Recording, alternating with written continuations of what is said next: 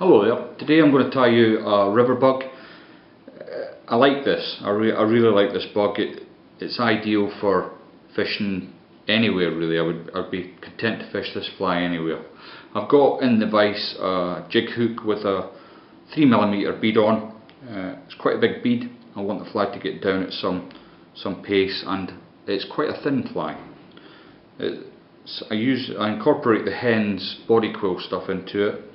Because I find it really effective. But my main tying thread today is going to be olive 6/0.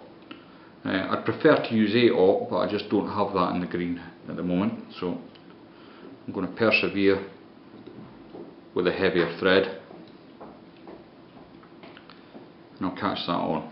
I'm just going to build up a little bit of thread near my bead just to stop it coming back and getting on my nerves while I'm tying.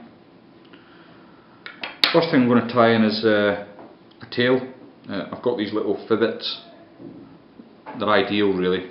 I only want a couple, which I'm going to catch with my thumb and forefinger. And I'm just going to catch them in. Try and get the length right first time, but I'm sure it's not always possible.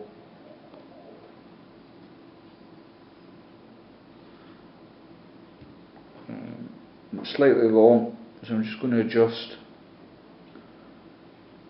a little bit, and then I can bring back. I'm just holding the tail feathers in line so that they don't start splaying out all over the place. As I get near the end, just one more turn. Got to be so careful. I'm just going to come underneath, a couple of turns, and I'm just going to use my fingernail to push that back now. I'll just move the thread to there for the moment, snip that away, and it's probably difficult to see straight on, but I've now got a little V shape going on at the back there, and that's because I've lifted them with a couple of thread turns. I'm now going to catch in my Hens body quill. This is the BQ35, and it's a lovely olive colour. I'm going to strip off about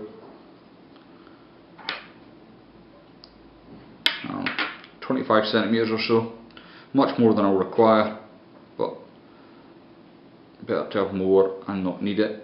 I'll just catch that in, and I'm going to take it all the way up back to my thorax area. Then with this,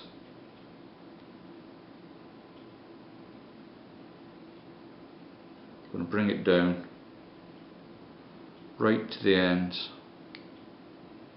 where I've got my tail. Now I have seen this used on bare hook, and it makes a really slim profile body, but I don't need that. This fly is going to be moving through the water at a feral pace. I use it for quite fast flowing water, and the fish have either got two choices: ignore it or eat it. I don't think there's much time for inspection, so I'm not going to be overly worried that my body's slightly thicker than it should be. What this Hens body quill does do is it gives it a very subtle shine. So I've got to the end there, I'm going to catch in,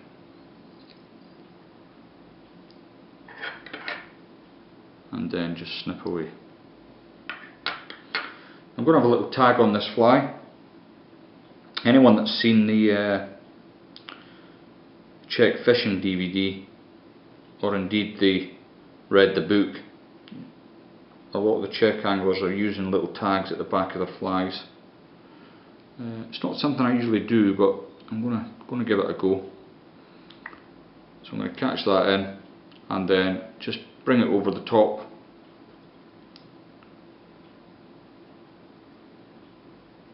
Like so.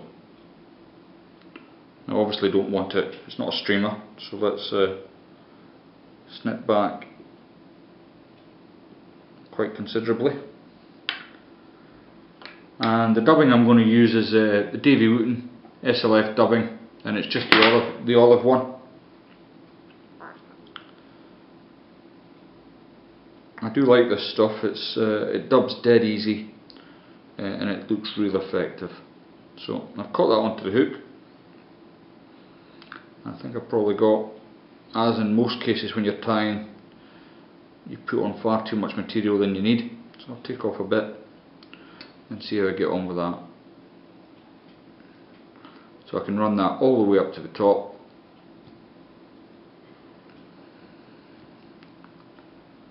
I'm going to tighten it up a bit as I get near the end, like so.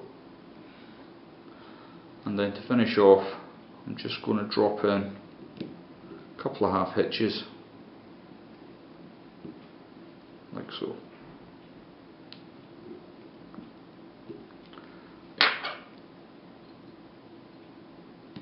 Trim that off, and just to finish off, we're going to use some Vineyards clear varnish. Get a little bit on the end of my dubbing needle, and that'll just sink down through and just hold everything into place.